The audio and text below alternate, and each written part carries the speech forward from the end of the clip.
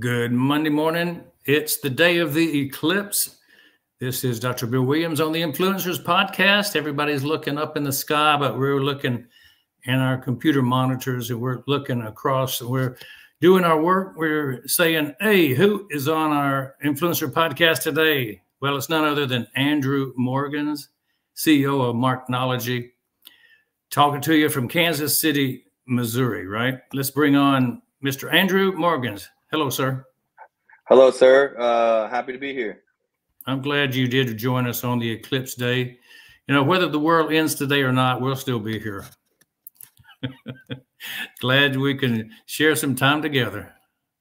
The last thing we did before the eclipse, I hope it's not the end times. I think we're on the right track. Maybe we'll make it another day. I mean, I wouldn't be surprised if I go talking business when I go. So, you know, I live and breathe it. Why not?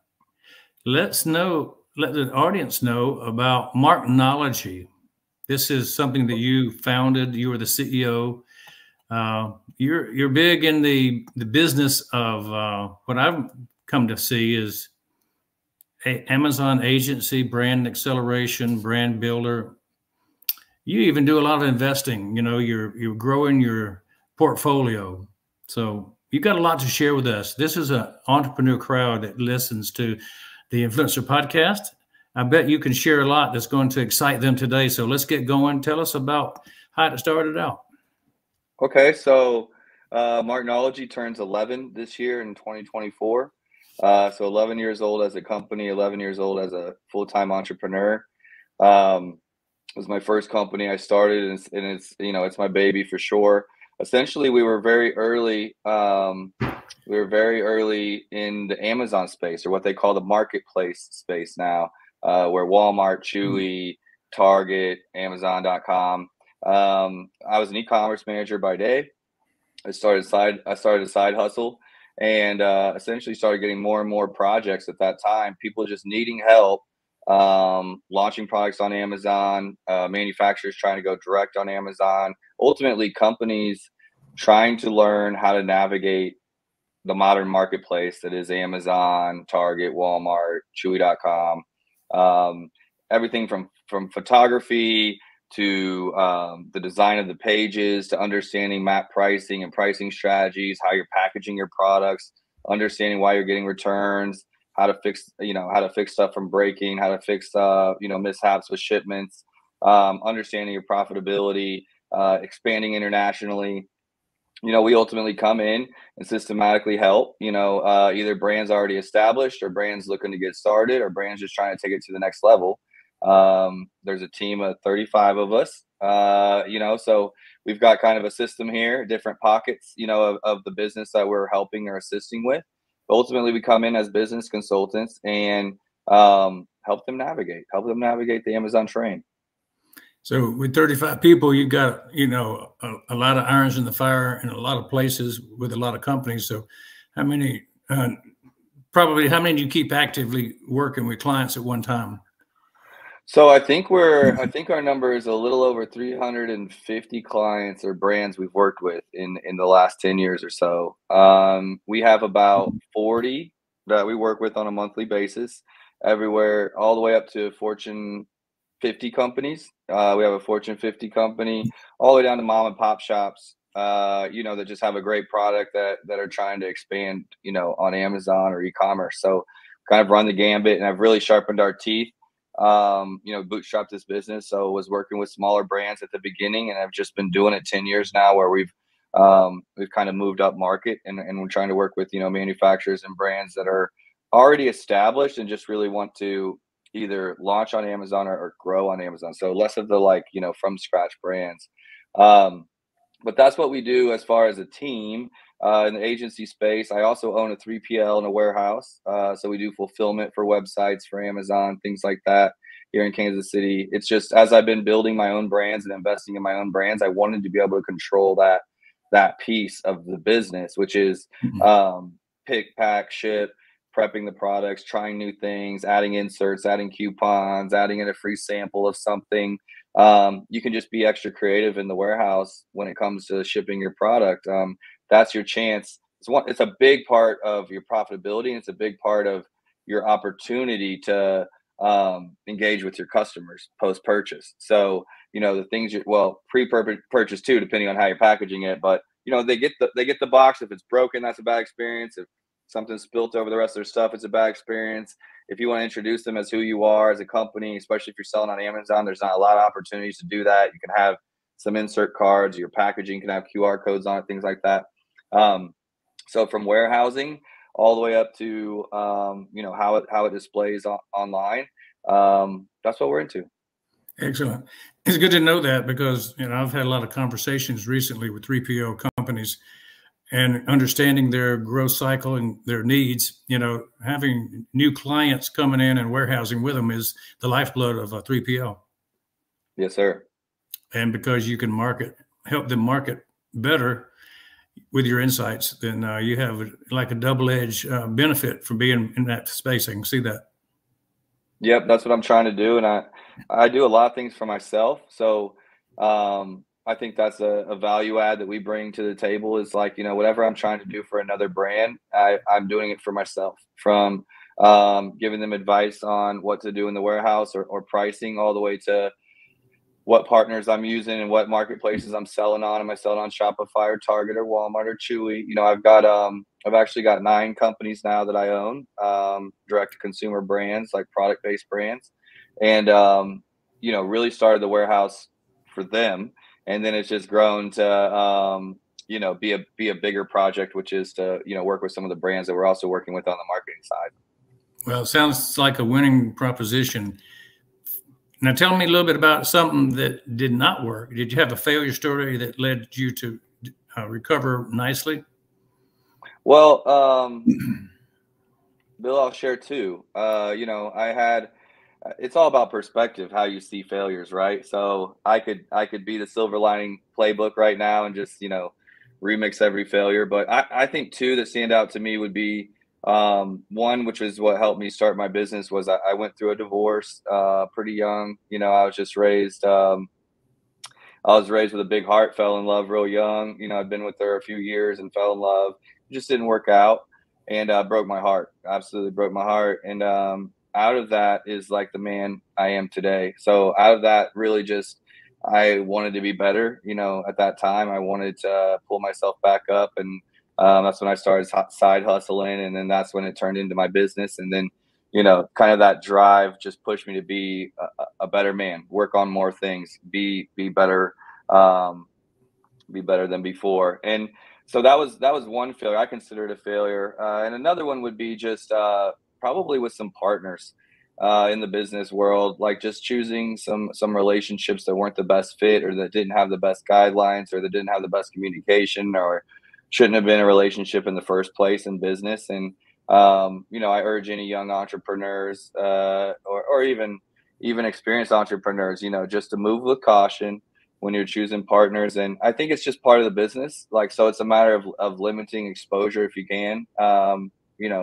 You could have an amazing partner, and then life just goes sideways, and then it changes on things. So almost all the failures that I feel in my heart that felt like real daggers were relationship based, I think.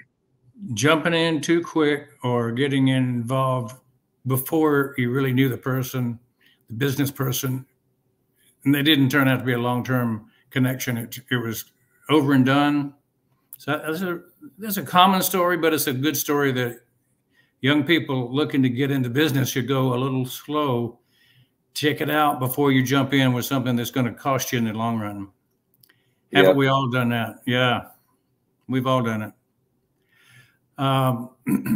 If somebody's doing business online, your experience sees a lot of people that don't make it, that don't do well. What are the reasons you're seeing them fail? Well, if I got to give 3, I would say, one of the top 3 reasons I think people fail is they don't know their numbers. And I've gotten into businesses doing several $1 million, and I get in there and they still don't know their numbers. And I'm just like, how is this happening? I don't know how long it will last, type of thing. You have to know this is a numbers game. I am an artist. I'm a creative by nature. I'm a musician. I've still had to get really, really good at math and my numbers to be good at business. Like, even though I tend to be that way, just understanding, if you're importing product from China, understanding your tariffs, understanding your landed costs, understanding your storage fees, understanding, your Amazon fees, your marketplace fees. You got to understand your numbers to be able to make good business decisions, and be able to execute. And sometimes knowing your numbers keeps you from even starting. It's just not the right product, or it's not the right opportunity, and the numbers should tell you that. So number one would be not knowing their numbers. I think number two, when it comes to Amazon, is they're poor, or they have poor skills, or a bad supply chain. So whether that's not stocking enough product, too long of supply chain issues, bringing it from China instead of having it stored here in a 3PL so they can restock, things like that. I would say since the pandemic, the number one reason I've lost with brands or not been successful has been their inability to keep products stocked. Maybe retail's growing and they punish Amazon, whatever the case is. Inventory, inventory, inventory. That's the first three commandments of the Amazon 10 commandments is have your inventory stocked. And then I think the third one is, people get either, like, if I could word it, like they get too stuck in their ways. Even with like e-commerce, they might think like it's just moving so fast, and they'll do something that, they'll hold on to something that maybe was the truth 5 years ago, which doesn't seem like that long because time flies. But instead of like, opening up their perspective, or being willing to try new things, to me, it's like, to be successful in e-commerce, which is really the perspective I'm coming from, is you have to innovate and you have to A/B test. You have to be A/B testing all the time, even when it's working. You still need to be A/B testing so that you don't get to a point where it stopped working and now you don't know what to do. You've got a couple other tools that you can pull from. So I think it's the resistance to change and the resistance to spending money to test new things. Yeah, don't fall in love with what worked yesterday because it probably won't tomorrow. Seriously, What's e-commerce the moves so serious? fast. Yeah, those are great advice to give to people, because every one of them is true. Every one of them. And you're motivated, even though you're successful. You're motivated to do more and more. What's the thing behind your motivation? Well, Bill, I've honestly lost it a few times during the years. I've been doing this 11 years. I've been staying in the same vertical as well. So like, e-commerce is my passion. There's been a few times when I've accomplished goals and actually found myself kind of lost, with my motivation. Like, well, I'm not really money motivated. And each time, I had to kind of recenter and figure out what it was. And for me, it's my family. It's my family, my mom, my dad, my sisters. We do this, I built this for them. And sometimes you can lose that focus. Like, why am I working so hard? Why am I doing this? And then outside of my immediate family, it grew to just be everyone that's building this with me, my team, whoever's engaged with Marknology and the brands I'm building. It really is like an extended family here. And, we're doing it for each other to just have a better quality of life. We work really hard on our culture, just to be people that support each other in all aspects, not just in the workplace. And, I just always recenter and be like, look, I don't want to let my team down. I don't want to let anybody down. Stay focused and stay motivated. Yeah, I totally agree with you. My dental business, 50 years of being a dentist, was a family business. And we had my wife, my sister-in-law, many cousins, many in our family just kind of rotated in and out over the 50 years, and life cycles happen. And if you're doing it for any other reason than your family, you're probably not telling the truth when you stay long and strong in one business. Tell me about your company motto, Marknology, and how'd that name come about? So I get called Mark more often than not, but to people's surprise, I didn't name the company after myself. I actually was working at a medium-sized toy retailer. They were kind of about a 80-year-old company. I was the e-commerce manager. This is before I started Marknology, and I was hired by the technology department. So e-commerce at that time didn't have its own department. It was hired by like the chief, CTO. But I worked with marketing pretty much every day. So I'm the e-commerce manager with the technology team, but working with the marketing team. And every so often, maybe once a month, twice a month, I would host a lunch to bring our teams together because we had to work together all the time. And I would call it the Marknology lunch, a mixture of marketing and Yeah. technology. And I just felt like e-commerce, the e-commerce guy sat in the middle of these two teams, and you had to be good at both of them to be successful. And so Marknology just being a fun play on words of, you know, a mixture of marketing and technology. Marketing technology. Good job. Stands Thank out. you. Does. Tell us the secret of why should somebody buy from you, you know, your company, Marknology? Well, what I can say is that I guarantee you've already been buying from brands that I've been successful with on Amazon through the last 11 years. If you've bought anything on Amazon, you know, we've touched a lot of major brands. You know, there's a food company we've worked with that's the biggest in the world, and if you've had any of those products, well, then you probably bought something from me. So I'm just saying, as a fun little thing here, you probably already bought from me and don't even know it, Nice. and that's why you should. I've been doing this a very, very long time in regards to what we do, and so you know, if you're looking to be successful on Amazon or in the e-commerce landscape, we've just, you know, between me and my leadership team, which is my sisters, we've probably got 60,000 hours on Amazon. Maybe more than that. We've just been at this a long time, working really hard, and so besides that, you know, besides reputation, besides experience, besides skill, I think we're just a fun team to be a part of. I think whenever you're doing e-commerce or entrepreneurship, a lot of times it's you or maybe you plus a couple. Maybe if you're a brand, it's you in the marketing department plus one or two at most usually. And working with Marknology, I think you get to be, you know, there's probably 5 or 6 of us that you would see on a regular basis, and you know, it just makes this entrepreneur thing, this e-commerce thing, a little bit more human, to work with people and talk with people and feel like you're moving toward the same mission. And I think that's the intangible that we bring to any partnership, is just good people to work with, that know their stuff and have fun doing it. Well, I really believe my wife must know you already because we get an Amazon package every day. That's what I'm You've saying. been direct shipping her for a long time. Who would be your ideal client? What size business? What verticals? Well, I'm definitely the person that's like, I love everybody. Okay. So, you know, through the years, it has definitely changed. Our ideal customer profile has definitely changed through the years. It used to just be like an Amazon seller, someone trying to make something at home or source something from China and start building a brand. It's definitely moved up market through the years. And that's mainly because of the sophistication, and the chances of success are higher when a brand, you know, has been doing it a little bit longer or things like that. But think of it as anybody that's doing well on their website, but that wants to be on the marketplaces. You know, a manufacturer that's never sold direct to customers, that has the product, has the pricing, has the capability. Maybe they've been making product for other brands for a long time, and they just want to kind of come out with their own private label brand. That's a good fit. Brands that are strong in retail, that just want to go into e-commerce, and even, like, you know, smaller brands, if they just have the right idea. I guess what I'm saying is, it's not necessarily about size.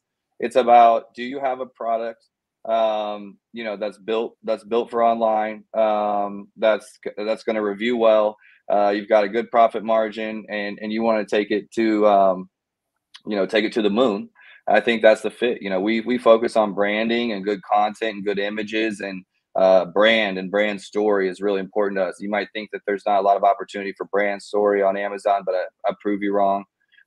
We've been working hard within the limitations that Amazon gives us to really help brands tell their story, whether they're a mom and pop shop or they're a Fortune 50 company. If you care about brand story, if you care about brand, if you care about quality and doing things right, then you're fit for us. Here's a question that related to, you know, clients and how you might pull somebody away from, say, a Walmart or a Home Depot or the mass retailers. What can they do to increase their revenue if they break away or have a separate division that sells direct to customers Yeah. online? So I think it's about, if you're selling through a website, or Amazon or HomeDepot.com or Walmart.com, there are strategies to help you retain your customer, to keep your customer. Because what you're trying to do is you're trying to keep that relationship yourself. So manufacturers they don't have any customer relationships in regards to the individuals buying their products, but people might have been buying their products from Best Buy or wherever for years and years and years. But the manufacturers are giving that relationship to Best Buy when they private label product for them or sell through them. So what you're getting is relationship. You're getting the ability to have a relationship with customers if you want. So that's really what you're getting whenever you choose to sell direct yourself on your own website or control the customer yourself. You're saying from their name, their address, the ability to talk to them, post-purchase, follow up, sell to them again. You're getting that. And I think that is absolute gold if you know how to use it. And, even if you're selling on Amazon or HomeDepot.com, that's where the warehouse kind of comes in that 3PL. You can have inserts in there that say, hey, come talk to me on my website or my social media, or tag you and your kids playing with my product or whatever it is. And that gives you a chance to have a relationship with them also. But I think that's ultimately what you're buying with that move is relationship. So the profit increase is worth the headache, essentially, if you do it right. Yeah, it's about controlling your destiny, really. Let's say you're selling everything through HomeDepot.com, and HomeDepot.com, decides to stop letting people sell, third party there, or they have it shut down, or they get acquired by somebody, or who knows. That's a big company to go down. But we've seen it happen through the years. We've seen giants kind of topple. And when you control the website yourself, you control the customer yourself. You're in charge of your own destiny. For how successful you can be. This makes very much sense. I've seen it happen. I know Plymart was a big company went out during the 09, 08 housing bust. So big companies do fall. How do you find your ideal client? What's your marketing strategy? Podcasts like this, Bill. I jump on a lot of podcasts. I've been a speaker since 2018 in the e-commerce space. Just got back from my first trip to Europe, so I'm international now. That's been a goal of mine, just to go across the pond and get to talk to Amazon sellers there. So that was amazing. But ultimately, Startup Hustle podcast is a podcast I'm on. Also webinars, podcasts like these, guest podcast spots, speaking spots, blogs. You can find me on LinkedIn. I love posting just kind of my thoughts, what I'm working on, what I'm going through on LinkedIn. It's been a great place to just communicate kind of passively. But ultimately, we're an inbound business. I've been doing this 11 years. People know of us. We have a good reputation. We've got good, referring partners that do things in different verticals. We don't do everything. So, but they'll come across a client doing this and be like, hey, we've got to connect you with Marknology. So it's definitely still word of mouth and, I guess the speaking opportunities. You've done a lot in 11 years. I've been cultivating extra gigs for 50 years. Ever since I became a dentist, I've always had other irons in the fire, traveling internationally, teaching, running masterminds, strangely enough, drilling oil in Kazakhstan and running a lottery in the Ukraine, things like that. So I enjoy hearing that you did get out to Europe. It's not going to be your last time, I can guarantee that. Thank you. And I'll have to hear about the lottery in Ukraine and those drills in Kazakhstan. That sounds like it's got a story attached to it. Yeah, I'll come on the Startup Hustle and tell you how you can fail fast. Fair enough. And succeed fast in other places. But there are places that we've been that you don't make any money, but you have a lot of fun. Fair enough. Well, let's look at the next question of Marknology. Well-defined product and service. How would you list it to the audience, what you do? Yes. So we're a full-service marketplace agency. If you're looking to sell on Walmart, Amazon, Chewy, Target, Shopify, we are the go-to agency to help you do that. We, from having a kickoff call with our team, meeting everyone, to getting access to being organized. We have project management software we connect. And then we just hold your hand from grabbing assets to figuring out where you already are. We do like kind of a deep dive, a discovery of understanding where you are with your business. Usually that's before we're engaged, but we've got this discovery process, and we figure out where we want to push the gas. And then we jump in there, and everything from images to SEO copy to pricing issues and reseller issues, fraudulent issues, all those types of things, like brand protection stuff. Whatever it is, if it's around these marketplaces, we tackle it. So that's ultimately how we help. And some of those things we can do a la carte, and some of them we bolt on like a team and attach to your team. Excellent. Well, you're going to be a very good resource to the people listening to this podcast. Most of us are involved with at least one or two companies together, and some of our coming products that we're going to bring to the world are platforms for e-commerce, O-Market, O-Commerce, O-Shop, things that will carry products just like a Shopify or Amazon. So you'll be a ready-made source to people to go to who want to put products out to the world. So I would recommend people bookmark this particular podcast for that day you need to talk with Andrew. So that's, I love to chat with anybody. That's a good service that you'll be able to provide our group when they get to that point where they need you, and they will need you one day. A lot of people join our group because they want to market products. Talking about products, we have a lot of things that are AI driven. What do you have going on in your industry, your business, that integrates AI into the daily workflow? Well, daily workflow is a specific question. I would say I'm working on some software myself around AI, around gathering e-commerce data. And then, with kind of the questions that I ask when I'm auditing brands or trying to figure out which way to go, kind of try and take that methodology and regurgitate it. So, using kind of AI in my questions to come up with some hypotheses for brands trying to make some decisions. But we use it I use it in email all the time, all the hard combos I don't want to have, chat GPT or things like that. I've got it in my calendar.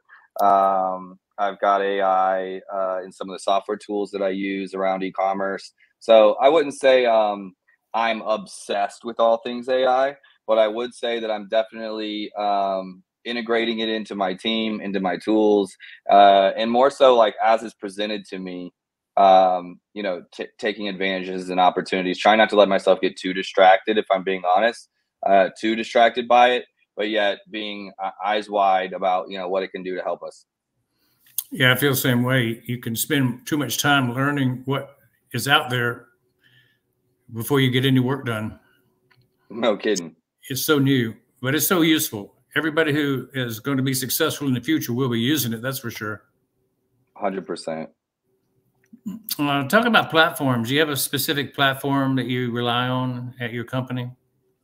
Yeah, so obviously we help brands on Amazon, on the Amazon platform.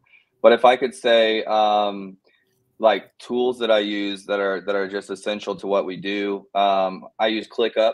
ClickUp is a project management tool. It's very robust, just in regards to all the things it can track time. It has AI built into it. It has all the integrations that you want, from Slack to video recording, screens, SOPs. So ClickUp, I think they're out of Austin or San Diego. They're absolutely amazing. It's just a must. And then the Amazon platform, which is the one that I've obsessed about for 13 years. Yeah, well, you grew up with it. It's got to be your main one. So what's the most valuable feature that you like about one product, one platform? Let's talk about ClickUp, because I think people know Amazon, and ClickUp can apply to anybody on this call. It is a way, when I first started out as an entrepreneur, I'm generally an artist. Like, I was a musician. I grew up in Africa playing music at church, like just all over the place. Imagination goes crazy. But for me to be a successful entrepreneur, I needed to get organized. I needed to get organized. I needed to get all the thoughts out of my head into a piece of paper. And so what started as a pen and pad, really making lists and notes, turned into using some free software to help me organize my notes. And then I was able to move things around on my lists and get different boards that have my different lists on it. And ultimately I've arrived at ClickUp, I've just kind of been working through them and finding the best in space to really work with me. I have an international team as well as international clients. 36 people on the team where communication is key to success. And then you multiply 36 people. I'm not saying everyone touches that, but you multiply that by 40 clients, and 40 clients might have 2 or 3 people on their team. You can do the math of how much communication that is by multiplying a little bit. It's crazy. And so, you're only as good as your communication to be effective. And so for me, ClickUp helps us stay organized. It doesn't hold us back in any way. It's a software that's getting a lot of touch and TLC, and they're honestly updating it too much. But it has everything we need to be successful and to stay organized. Super. Now, the next question follows that. What's the missing feature that you haven't actually seen in that platform that you would like to see added to it? Well, that's a hard one because honestly, this platform I'm talking about just really has all of the bells and whistles. I brought in a business consultant 2 years ago. They were a firm out of Israel, actually, that come in and for 9 months worked with my team one-on-one, person by person, leader by leader, and helped us write SOPs, organize our business, all that kind of stuff. And it was really under their recommendation that we brought in ClickUp. So it's been a great tool for us. Maybe just the fact that it doesn't integrate into the other platforms that I'm using, like Amazon or Walmart or Chewy, which I know is impossible. But if I have to have a wish list, I think it would be that, I could create tasks right from Amazon into ClickUp. Sure. Yeah, that's a real protected environment right there, I know. Talking about paid digital media, do you utilize much of that in terms of trying to grow your business? So I think for Marknology, it's not the same as a direct consumer or e-commerce product based business. I think it's a huge part, of your revenue if you're selling on Amazon, for example. Maybe at the beginning, it's even 100% of your revenue is through paid media. And then it should be going down to 70%, then 50%, and maybe about 30% is a healthy number. It's definitely required to be successful on Shopify or Walmart or Amazon or any of these things. There are exceptions, like if you're a big social media influencer or something like that, you don't have to use any paid traffic. You can direct your own traffic to buy your products. But generally speaking, paid media is a huge part. I would say probably 30% in a healthy business, 100% in a new business. With Marknology, I spend very little in paid media. I spend money on podcasting, and I spend money on events. Like I'm flying to New York, sponsoring a dinner with a bunch of brands next week. Just getting it like a little mastermind dinner, getting a chance to speak and network there. That's more of what I spend my advertising dollars on, if I could say they're advertising dollars, and less on paid media. But it's a small chunk. I cover Google ads and certain things like that, maybe 500 to 1,000 a month. So, less than 1% for me with paid media. But I'm a B2B business, and I built this, a different way than I would be for the brands I give advice to, which are in e-commerce. Sure enough, I understand that totally. So the thing you do that gives your clients 5-star experiences, any one thing you would identify? Well, we make them a lot of money. I think that gets good reviews. Like when the food's really good, when the service is really good, when the experience is good, when people are making money, they're not complaining. So I think that's number one. That's my fun answer. Besides that, I think, we're just, it's not just that we're Midwest, but we are a Midwest firm. We're a family company.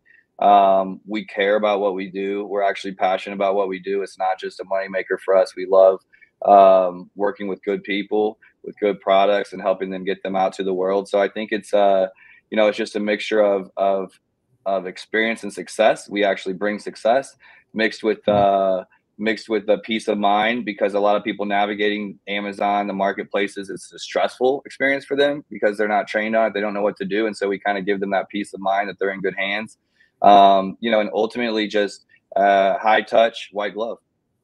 Excellent. Hey, I'll drop a note on you that there's a 7-star award for excellence now available called a TAC Deer Award. It's brand new. It just went international. It used to be just in Dubai, Now they're international and giving the award to companies all around the world.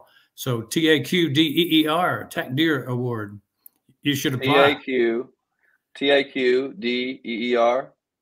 TAC Deer, yeah. Got it. I'll have to look it up. You bet. Why not be the first to win this 7-star award, you know? Sounds like you might have, you know, an opportunity to do that with your experience and expertise. Let's break away from talking about business and more just talk about you and your motivations, your drive, what really makes you tick. Start off with, what are you grateful for today, Andrew? I am grateful for my health, and I am grateful for the health of my family, and the ability to do what I love with the people I love. All good things, all perfectly centered around family. What's your daily like when you get up? What time? What do you do? Exercise? Well, I exercise probably 4 to 5 days a week if I can. I'm in a couple of league sports, so sand volleyball, men's basketball, that kind of thing, anything to get me moving. You know, I start the day a little bit later than some. You know, I'm up probably around 8:30. I'm in CST time. You know, our office hours are actually like 10 to 6 because we serve kind of international customers, and it gives us a chance to hit everybody with those hours. So I'm not in the office super early. I kind of get up slow.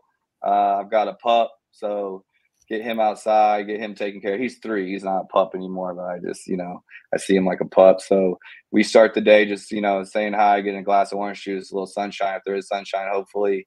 And then it's getting a coffee on the way in, as you can see, you know, and just rolling in with a little time to still talk to everybody that's already coming in the office without just needing to jump into stuff. And it's kind of how I like to start my days, just kind of slow and steady. I try to stay out of the phone and emails until I come in, so I'm not running into some emergencies. I've got an assistant that will chase me down if there's anything really bad, but I like to start my day just kind of like that versus just jumping into the fire. You sound like you're, you know, at heart a musician who does not like to get up early because you're up late. And speaking of being a musician and being in a challenging situation, you didn't grow up out in Kansas City. You grew up over in Africa. Tell us a little bit about that challenge. So I'm a missionary kid, and I grew up. I was born in Montreal, Quebec. So my parents speak fluent French, and they were studying French to go to French Africa. They had a calling to teach English there, and so from the time I was 3, I was in Africa, Cameroon, French Cameroon, in West Africa, and then ultimately Congo as a teenager, the DRC of Congo. I came back at 16 years old. So definitely an experience, Bill. It wasn't a cakewalk. It wasn't, you know, a real touristy area in any of those places. It was a war zone in Congo. We were there during a coup d'etat. We were there during a civil war. So an amazing experience in some ways, and a life-changing, crazy events in some other ways. But definitely came back with gratitude and a perspective of gratitude toward being an American and being able to get out of that and just all of a sudden, you know, 2 days later, live in a very much more peaceful place than where I was. And I think that's impacted my entire life trajectory. Yeah, I can identify totally, being missionary myself in Africa for many years. Kenya was my stomping ground, mostly Tanzania. And I got to see another side of the world, another side of life. And, you know, people who like yourself experienced it firsthand, it does impact you dramatically to view life here with a lot more joy, a lot more Yes, sir. reverence. What we have here is unparalleled. Even with its challenges and its downsides, you know, it's still unparalleled. Yeah. America the Beautiful. What advice would you give your 20-year-old self if you were starting over again? You know, I think it would at that time, it was, you know, I probably needed to guard my heart a bit more. I just was only taught how to be vulnerable, really, and just be open with people and be authentic as hell.